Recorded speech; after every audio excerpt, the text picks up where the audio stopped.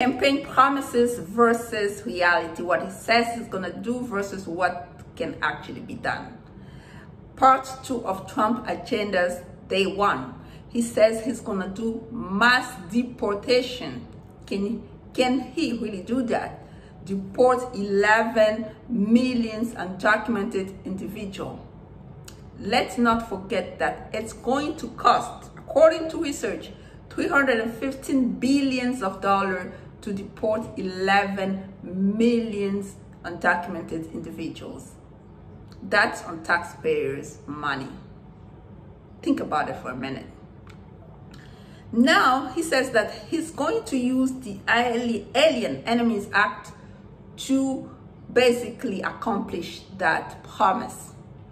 Well, what is the Alien Enemies Act? Basically, it's an act that has been invoked only 3 times in the American history, and simply state that when the United States is at war with a country, the president has the authority to deport, relocate without hearing any male or any individual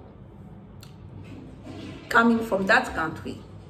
According to what it says that the male has to be above the age of 14, coming from the country that is enemy with the United States. Then the president is authorized to do that, to deport without hearing that type of individual, because now the country is at war.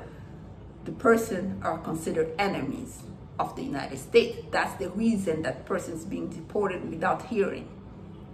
But think about it for a minute. Are we at war? Did the United States declare war with any other country to be able to invoke such Alien Enemies Act?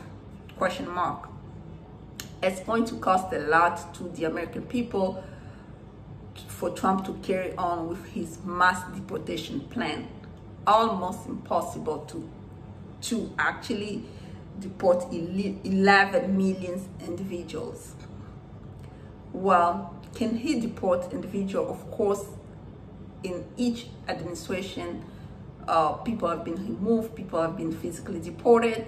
It's just depend on a lot of things, okay?